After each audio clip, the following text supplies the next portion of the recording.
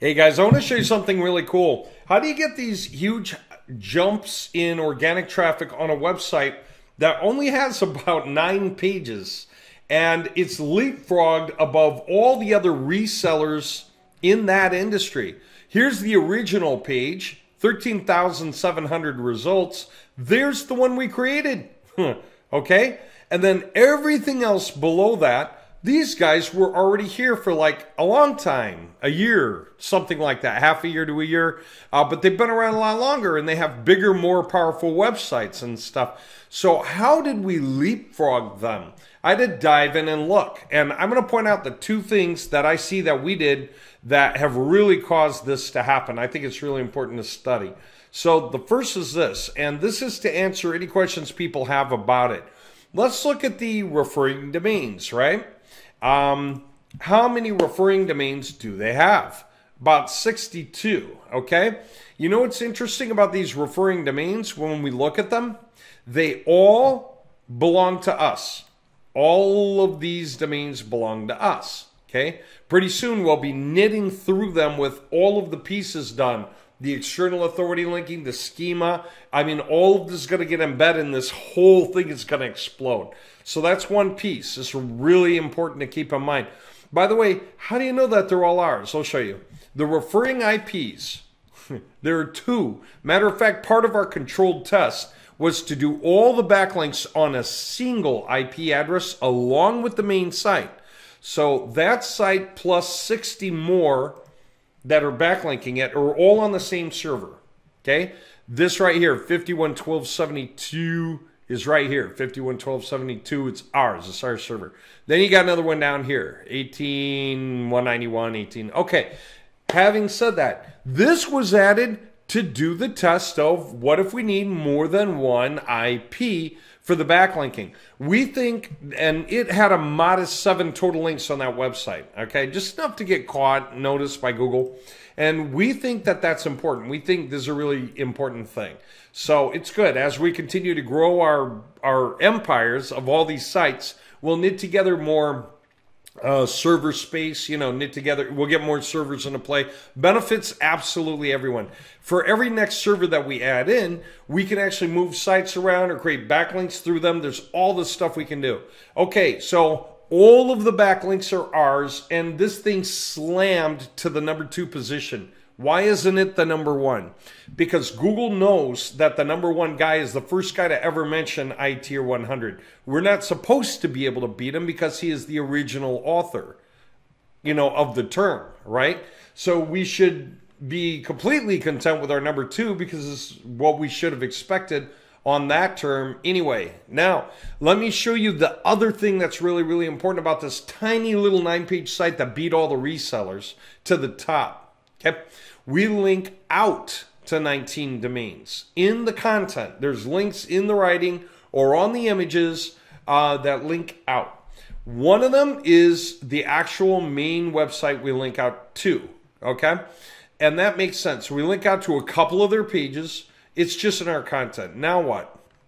We link out to Newswire about the event. These things have to do with the product itself and the company itself. So we link out to them. They're totally authored or high authority for the topic. Then we linked out to another release about the same thing. And then we linked out to some studies that have to do with the technology to justify the technology, right? And finally, we've got this small link down here. It's kind of funny because a couple of these links that we put out there actually force these things to the front page of Google right next to us because we linked to them. Novel extranasal tear stimulation, pivotal study results, right? Check this out. If I come down, there it is. That's the one, number 7. It didn't used to be here. Now it is. Another one we linked out to, and now it's there, is this guy right here.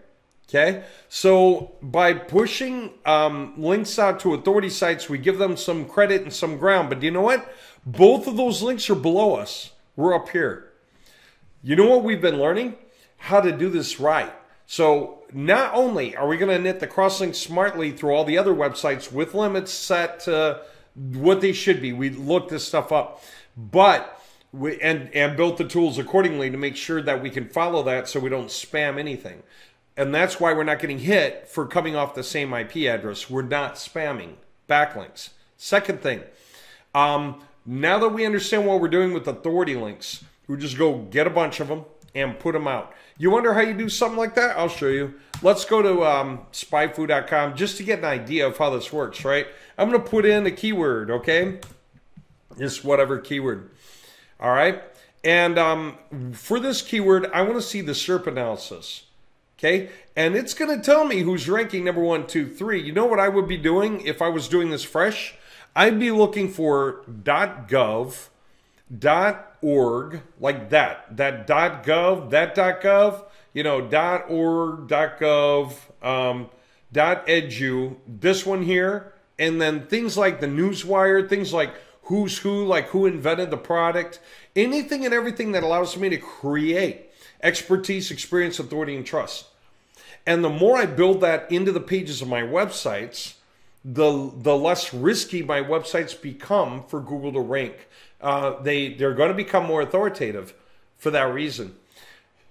We're learning so much. Another one that we learned, before I forget, is just a different thing I want to point out because it kind of matters anyway. The backlinks that we created, the backlinks pointing into the site. I want to say this. I put a little tag on the end of each so I can make sure I'd recognize mine. I have them here. They're all no-followed. Why are they no-followed? There are very few that are do-follow. As a matter of fact, I can show you that. Why are the rest no-followed? Because we have an ad, a big banner ad in the middle of every single page of all of our websites that point to where you can go get the product, right? Perfect thing to do if you're an affiliate or a partner or setting up sites at a distance that's about the information, but then you've got the ad to say, hey, if you want to buy one of these things, go here, right? So having said that, why no follow? Because otherwise it would be spam, right? We'd have the ad in every single page, thousands of pages, and it would be spam. But you know what we learned? No follow does not kill the benefit. Maybe it did once, but Google says, it doesn't. You know what no follow means? You're suggesting to Google that you don't want to pass juice because you're afraid of passing juice because it might be spam. You know what Google reserves the right to do? Override your decision on that and pass some kind of scoring, whatever they would call it, alternate juice or alternate scoring, that they think is worth what you're trying to do. Because they'd say, okay, I see why you're no following it. You've got a banner ad on every single one of your pages. But do you know what? They're related pages with related content, and they have a related offer to a site that's related. So we will give some juice, what we think is appropriate, based on this, for each of those websites. Huge. Okay? So yeah, we haven't even put schema in the site yet. We're going back through and we're outfitting all the projects with the crosslinks done the right way with the right limits, you know, per page and per site limits of outbound links, how to do no follows right, the external authority trust sites, you know, so linking out so that we can deserve it, and schema, okay, on top of all the other stuff. And this is to die for because we build our tools in such a way we can add them in, take them out, make adjustments, throw them back in with the adjustments. Now we can see what's going on. Same with schema. We can add schema in, we can take schema out, we can come up with a different schema model for a particular site and put it back in. We have such total control. So yeah, we've been at this a while.